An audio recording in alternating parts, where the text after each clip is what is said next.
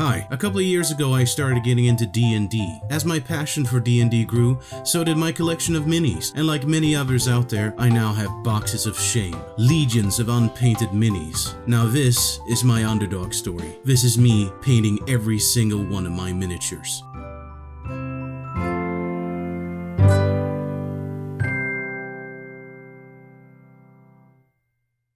Welcome back. So today we're gonna paint some minis from the D&D board game Temple of Elemental Evil. Awesome way of getting a shit ton of minis. Get it if you want it. So the ones I'm gonna be painting are these Bugbears. There are actually 3 of them. So like I usually do, I painted these out or primed them with gray. I find that gray is an awesome in-between color because it actually will make your colors pop. And on top of that, I did my old Xenophil priming. So base coat wise, I wanted these 3 exactly same sort of miniatures to look ever so slightly different. So I took an orangey, warm orangey color, and I took some brown, and I sort of mixed them together to get that brownish tone. Now, as you can see in this, I also have my phone there with some nice reference photos from the monster manual. And like always, slob this on, do a thin or thinned out layer so that you know, the water makes the color flow. Now that was my sort of first color, and now I decided to make I think this one is the brighter one, if I remember correctly. So I'm gonna sort of try to do them in 3 tones so that it gets, you know, they get slightly recognized, but at least we can say sort of, oh, do you mean the bright one? Do you mean the dark one? Something like that. Something to sort of set them apart, because like I said, the minis have identical clothing, identical weapons. So here you can see 2 of them side by side, still drying. And then I went for, I think, the darkest one, which contained obviously the most sort of the brown color, which was towards sort of brown red-ish. So again, thin out your paints, make sure, especially when you're doing Xenophil, because acrylic mini paints are translucent. And here we go, and honestly, I didn't really feel like that did the job, so I took half a drop or something and I mixed it into the brown because I wanted them, like I said, to look different.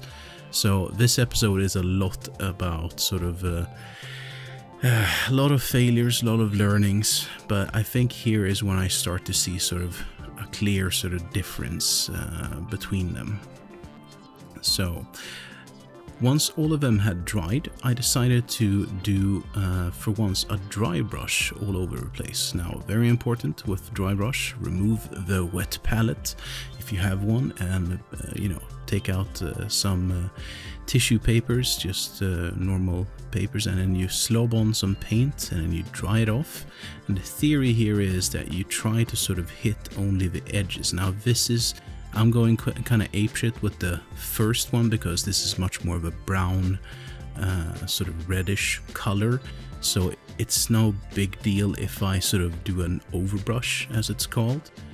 But that's the first one I went with for all 3. And then I am a little bit more careful with this much more warm yellowy sort of thing. Rarely do I want to dry brush with pure white, by the way. Pure white, it doesn't almost exist in nature, so that's why I try to only use it when I mix colors almost. But that's the result, and for me at least, I can see a clear difference between the 3. And that difference will get even greater later on. So at this point, I wanted to sort of just paint all of the wooden details of their, what's that called? Club? Mace? Yeah, and sorry about the excellent camera work. And at this point, I think I'm really considering sort of their armor. At first I thought it was actually sort of metal, so I thought I was going to be painting out the metal, but then it turned out no, it's black leather, because what is more hard rock than black leather, and Bugbears are black, you know, they're metal. Now, to give some sort of contrast to that, they had sort of some sort of a, I don't even know what to call that, a decorative cloth running down in between their legs. I made that red because I wanted some pop. Now, of course, the leather won't really look like leather with just pure black, so I dry brushed that with some gray, and I did here an overbrush because I wanted the leather to sort of have some variations and not just be dark. And at this point, I think I'm doing some dry brushing on the actual club. And there are some metal bits on the club, but I haven't gotten to paint those yet. One tip I can give you, and I'm not sure if this is sort of good or not, but dry brushing really is bad for brushes. I use, what is it called? Wet napkins, because they contain alcohol to sort of rub out the color. Now, for the weapons, I went with Army Painter's rough iron, because I wanted, I mean, these are not sophisticated warriors, it is very, very simple weapons. I think when I'm gonna use these bugbears, they're probably gonna be sort of foot soldiers or something like that. So I painted out everything on the club with that rough iron. Now at this point, I think I'm getting a little bit bold, and I'm thinking about doing some highlights on that red piece of cloth. So a color I choose often to mix is off-white, not pure white. It just gives everything a little bit more believable tone for some reason.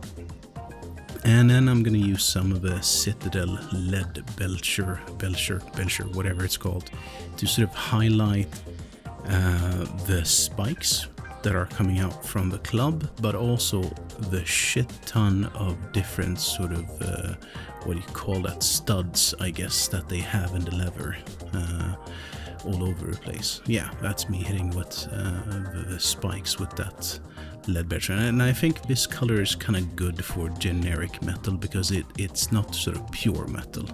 Oh yeah, and here, as I usually do, I missed that they had a second sort of shoulder pad, so I quickly painted it up black, did the dry brushing and so on and so forth. Once all of this has dried, I decided to go with some different washes as well. So the brightest one I did with the sepia color, and that's approximately the result. It's still wet, so we're gonna have to let that dry.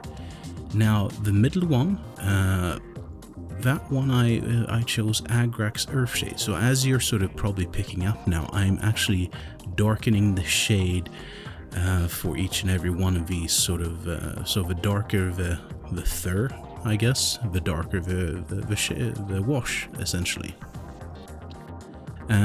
Just to sort of accentuate that difference between them. Here we go. That's the middle bugbear.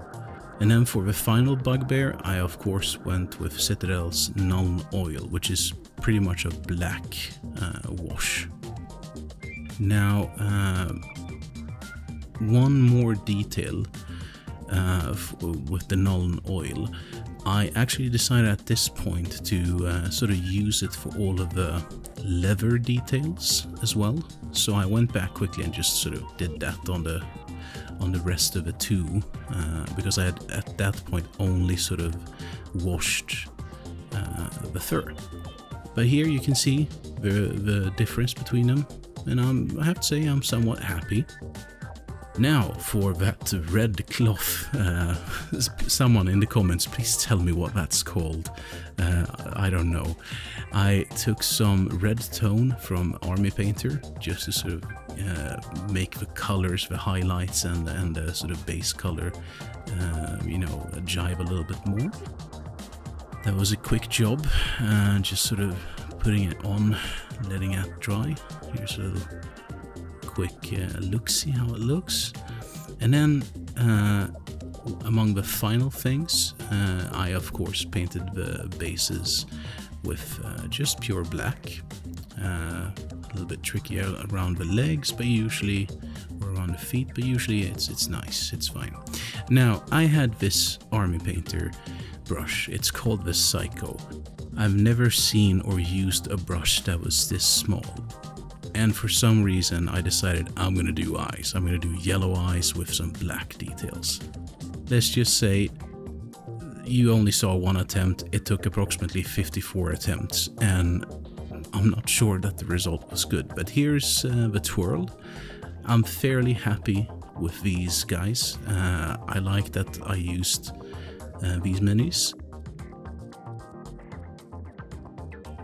And let's go for some glamour shots. Right, so 3 bugbears down. Remember guys and gals out there, please subscribe, like, comment or share these videos if you like them. Take care.